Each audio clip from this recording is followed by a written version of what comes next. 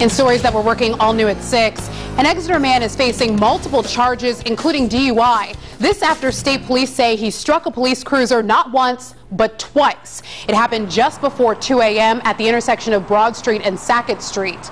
Police tell us 46-year-old James Hall drove his van through a red light and struck a state police cruiser. They say in the process of fleeing, he again hit the cruiser and a parked car. Responding state police troopers caught up with him a short time later. Troopers were able to box the vehicle in, prohibit him from leaving. He was subsequently taken into custody. Field sobriety test provided at the scene, to which he failed. Well, state police tell us Hall's alcohol level was almost twice the legal limit. Hall was arraigned on charges of driving under the influence and leaving the scene of an accident.